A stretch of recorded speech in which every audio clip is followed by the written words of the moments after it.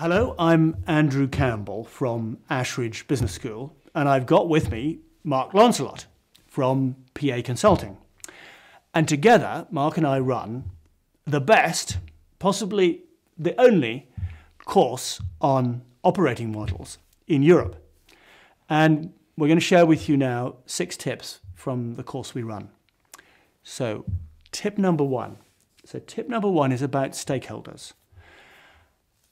It is important, we have found, when whatever bit of organisation you're working on, think of the stakeholders that that organisation affects. Traditionally, people focus mainly on the customers. What we found is it's important to look beyond customers. Yes, customers are vitally important, and often there are different categories of customer, internal customers and external customers, and so on. But also suppliers, business partners, the people who are there backing up that part of the organisation from the outside. They're an important stakeholder and need to be taken into account of as you do the design work. And the important employees, the critical ones who are going to make the difference. And even those who are providing the money for the operation if it's not coming directly from customers. So take a stakeholder view, tip number 1. Mark. So tip 2 is define design principles. It's like building a house. If you don't tell the architect what you want and give them some guidelines, you're not going to get what you want. So if we were building a house, we might say, we want to have parties for up to 50 people. We want the patio to blend with the garden. We want to be able to have guests to stay, but still have some privacy in kind of how we live. So understanding and making some choices that are going to guide how the architect sets out the blueprint is key. Andrew, tip 3. Tip number 3 is about levels of design.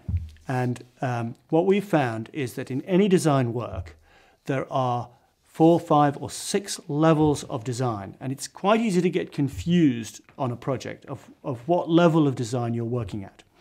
So the concept here is that level 1 is design principles, just as Mark has been pointing out. Clarity about the few things that are really important. Level 2 is a rough sketch, a diagram.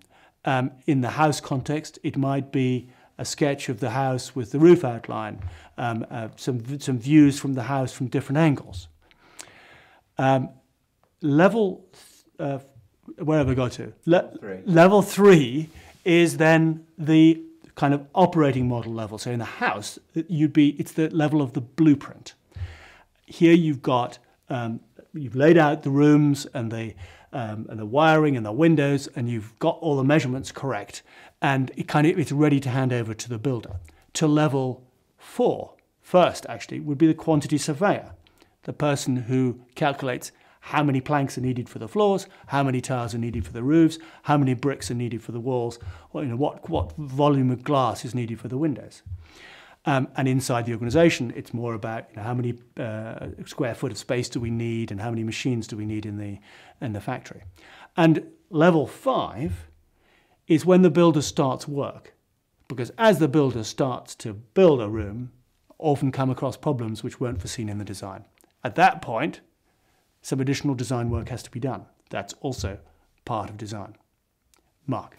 So tip 4 is make sure you're harnessing and exploiting the power of technology. So information is increasingly the lifeblood of organisations, so make sure you can exploit it. Make sure that your information isn't tied up in functional silos or different systems. And technology is also opening up new ways of connecting with customers, creating new value propositions or new business models. So make sure you understand how technologies such as mobile, social, big data, cloud and digitisation, make sure your operating model is taking advantage of the opportunities that technology offers. Andrew. Yeah, Mark, and I think that companies are often way behind on the latest technology. Now, of course, you don't always want to be at the bleeding edge of technology, but some companies we found are some way to go. Absolutely. So where we got to 5? Tip 5 is financials. Don't forget the financial numbers when you're doing operating model design. This is like, forgetting the budget that you have for building the house when you're deciding what sort of materials you need. you are going to, every bit of work that you do on the operating model is going to have an impact on costs or revenues. And as you're doing that work, you need to think what that impact is. It's very easy to have some good idea, which is going to have some impact on cost, but it's going to have no beneficial impact on revenues. It's not delivering anything extra to the customer. You don't need it in the operating model.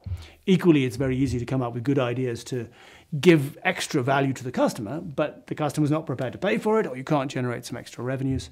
So keeping a good eye on the costs and the benefits, the revenues, and the balance sheet as well is critical while you're doing operating model design. Final tip. The final tip is remember that this is a design process, so you need to be creative. Think about how the operating model needs to be different.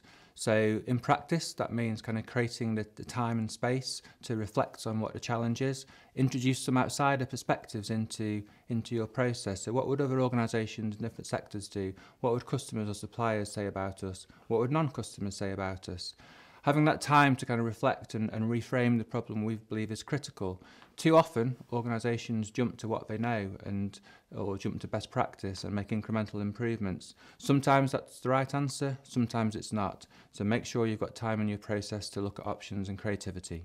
These are our 6 tips. These are 6 of the messages that we focus a good bit of time on during our 2-day course, Designing Operating Models, at Ashridge Business School. Please come.